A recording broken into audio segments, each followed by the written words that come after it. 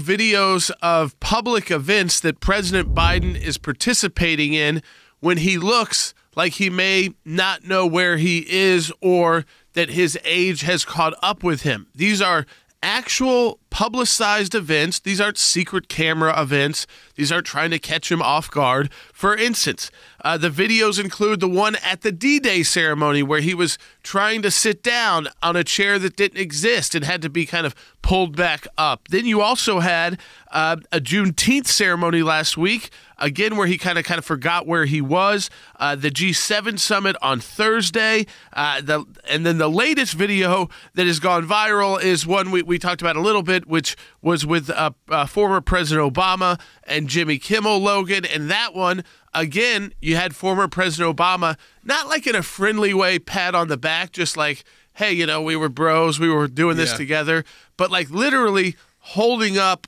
like his grandfather. Yeah, and I think you all have called this the cheap fakes video, and that's exactly what they are. They are cheap fakes video.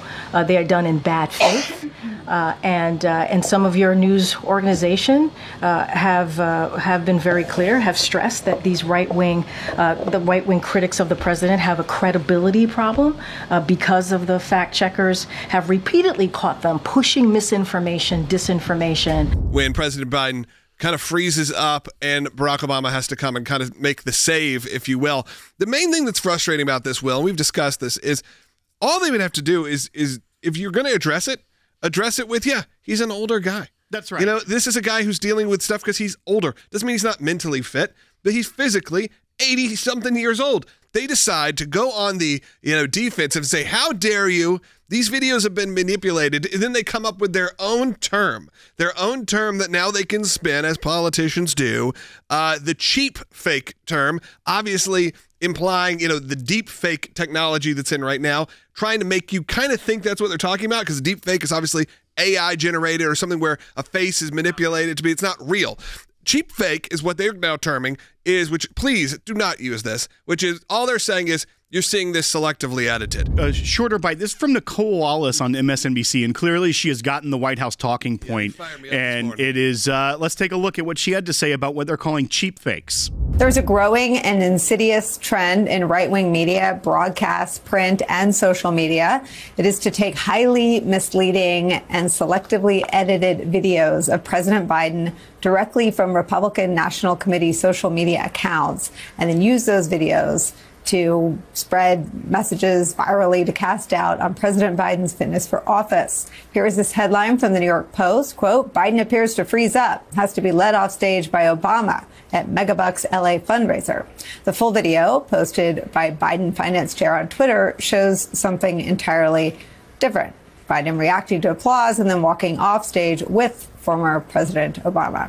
It comes less than 1 week after the New York Post made a cover out of another piece of deceptively edited tape, calling him meanderer-in-chief due to what they claim was Biden walking away during a skydiving demonstration during the G7 summit last week. That is not a cheap fake to show that to the American people. It's fair to show the American people the state of the president that they are going to have to make a decision about whether they're going to reelect or not. Look, the propaganda arm of the Democratic Party, the media in America, is really in a dangerous situation. They are helping a regime, hook, line, and sinker. They always take the side of the Democrats. They push the Democratic messaging. They've lost their credibility. And I can, promise you that dictators around the world are looking at the control that the Democratic Party has over the media in America, and they're jealous. Because with every single thing we see, we can watch a video and the media says, you're not watching this in the right way, or it's a fake. And so many in the media repeat that. But look at the video and you will see Barack Obama with his hand on Joe Biden, and he doesn't let up. He literally takes him by the wrist, then he takes him by the arm, then he takes him by the back. It happens all the way off stage. And this is the problem that people see. It is, come on, Joe, you need to go with us, and I'm going to escort you all the way to the end. This is troubling. People see it for what it is. And I think that the story is now becoming the media cover-up. Played the first part of her statement trying to say, these are cheap fakes.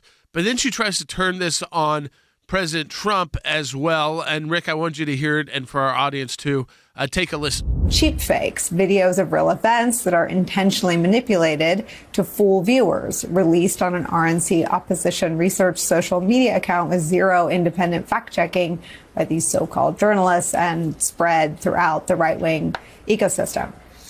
And we would take the hand-wringing by right-wing media about Biden's mental fitness in videos intentionally manipulated to make him look unfit, maybe a little more seriously if they weren't radio silent about the repeated, glaring, and real mental lapses happening behind podiums and on camera on the part of Donald Trump. The video doesn't lie. All the spinning is silly to try to pretend like we're not watching this or that it's fake. People see it. They see it for themselves. This is the problem that the media has with social media, because social media is really just you and I. It's anybody posting a video. And what the legacy media doesn't like is they lose control of the narrative.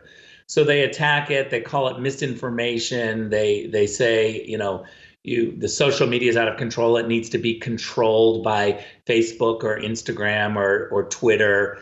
All of these institutions need to have people that are figuring out what's right. They're trying to push their editors. The legacy media is trying to push their editors onto social media so that they can also grip it, control it, strangle it, and use it for exactly what they do with newspapers and with cable shows that are completely left-wing. If you're watching MSNBC, you don't see any dissenting view. They could have 8 guests. Every single one of them agrees. There's no dissent. Doesn't even matter if they have an R next to their name. They all end up agreeing. I mean, that's the joke of MSNBC. They may have an R next to their name, but they are no longer really affiliated with the traditional, I guess, Republican Party that is actually trying to win the next elections, whether that's the presidential elections, the Senate elections, House elections, state elections as well. She's not saying these videos are not real. She's saying is the way you're seeing them isn't what actually happened. So don't trust your eyes. Don't trust your vision. But she's using terminology that is to make you think she's saying that these are fake videos.